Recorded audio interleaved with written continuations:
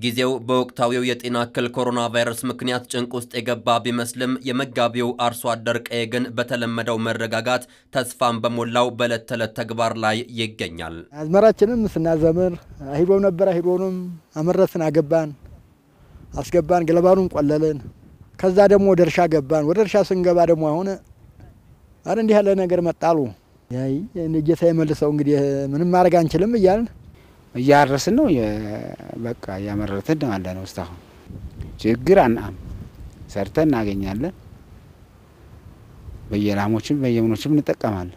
እናም አርሶ አደሩ ስራውን ከማከናወን ጎን ለጎን ስለ ቫይረሱና ስለ ጥንቃቄ መንገዶቹ ግንዛቤ እየጨበጠ ይገኛል።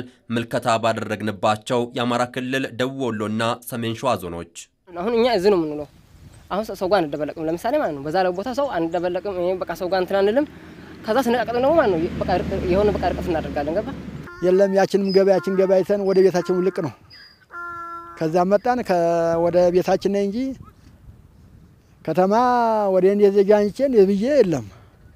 እኛ ገብተን ቤታችን መከታተል ብቻ ነው። እንደ ሀገር ለሁሉም አርሶ አደር ተጨማሪ ስለ ቫይረሱ መከላከያ ዘዴዎች ግንዛቤ ከተፈጠረና ለግብርና ግብኣትና መሰል ፍላጎቶች በሚል ወደ ከተሞች የሚያደርገውን ምልልስ መቀነስ ከተቻለ ቫይረሱ በምርት መጠን ላይ የሚያደርሰውን ጉዳት መከላከልም ከባድ አይሆንም። አርሶ አደሩ ከርሻ ወደ ቤት ከቤት ወደ እርሻ የሚል ሞቶ ወርደን በዚህ መንገድ አርሶ አደሩ እርሻው ላይ የሚውልበትና እርሻውን የሚያርስበት ሁኔታዎች ናቸው እየተፈጠሩ ያሉት።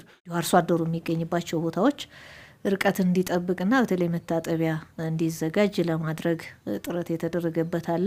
በደቡብ ወሎ ዞን በመኸሩ 12 ሚሊዮን ኩንታል ምርት ለመሰብሰብ ታቅዷል። የወቅቱን ተስማሚ የአየር ንብረት በመጠቀምም ከታቀደው 102,000 ሄክታር የበልግ ማሳ ከ82,000 በላይውን ካሁኑ በምርት መሸፈን መቻሉን የዞኑ ግብርና መምሪያ አስታውቋል። ከዚህ 1.4 ሚሊዮን ኩንታል ምርት ለማግኘት የታቀደው እቅድ ተስፋ ሰጪና የኮሮና ቫይረስን በግብርናው መስክ ምላሽ ለመስጠት የሚያስችል ነው። በመስኖ ዘርፍም 2.5 ሚሊዮን ኩንታል ምርት ይጠበቃል። ታዲያ የማዳበሪያና የሌሎች ግብኣት አቅርቦት ሁኔታውም የቅዱን ስኬት ያህል አርሶ አደሩ ይጠብቀዋል።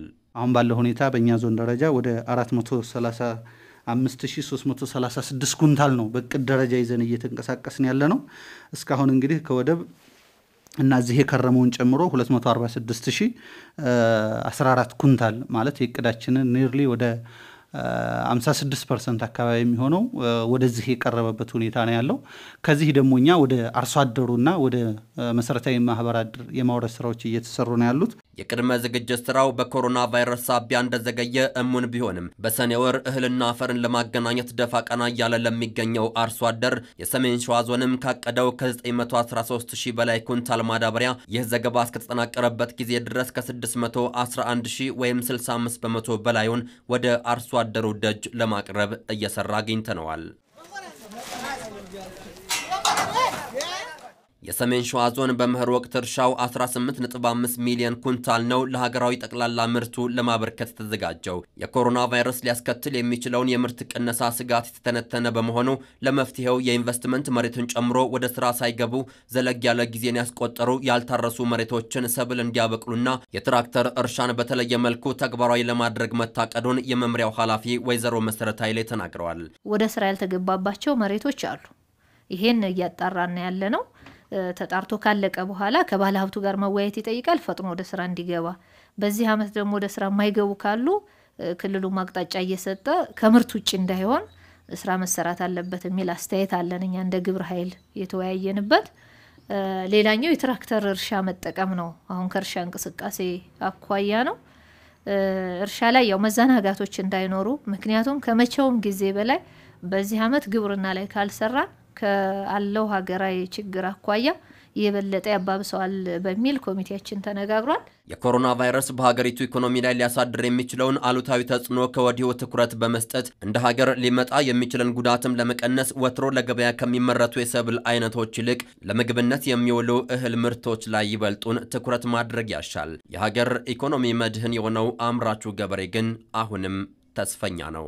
ደግሞ ወደ ሰኔው ላይ ዘር እንዘራለን ዘራችን እንዘራለን ከዛን ወዲያ ቡቃያችን እናያለን።